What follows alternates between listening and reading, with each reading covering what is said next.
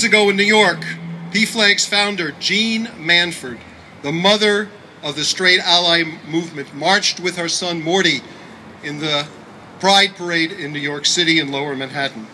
Her courage led to the founding of PFLAG with a small support meeting in Lower Manhattan. Jean's courage inspired Adele Starr here in LA in 1976 to found PFLAG Los Angeles, of which I am a member. And then in 1981, Jean, Adele, and parents from 20 other organizations came together and under Adele's leadership as the first president created PFLAG National. Since then, our organization has grown to include 200,000 members and supporters across the country in areas large and small, urban, rural, in all 50 states. We cut across all party lines, all races, all faiths, and we have one message: love is love. Family is family. And our LGBT loved ones are not second-class citizens. Their loving and committed relationships are not second-class relationships. And I know this firsthand because I have 2 sons, 1 straight, 1 gay, and I love them both.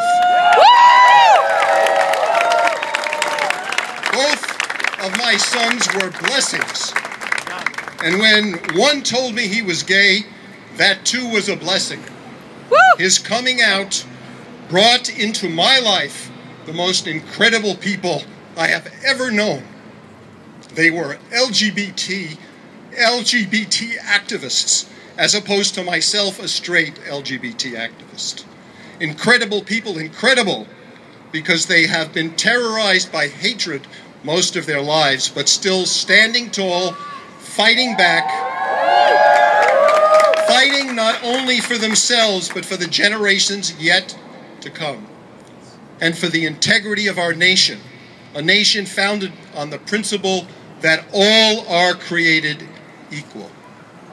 Over 4 years ago in West Hollywood, many of us stood angrily together, outraged at the passage of Proposition 8. We railed at the actions of those who would impose their bigotry on our families.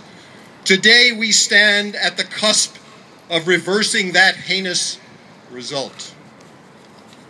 As a PFLAG dad from a continent away, I call on the members of the U.S. Supreme Court, Sotomayor, Breyer, Alito, Kagan, Thomas, Scalia, Roberts, Kennedy, and Bader Ginsburg to strike down Proposition 8, to strike down DOMA.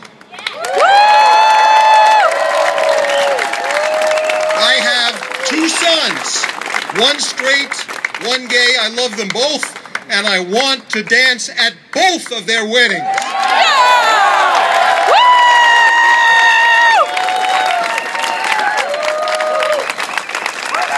It's a pleasure now to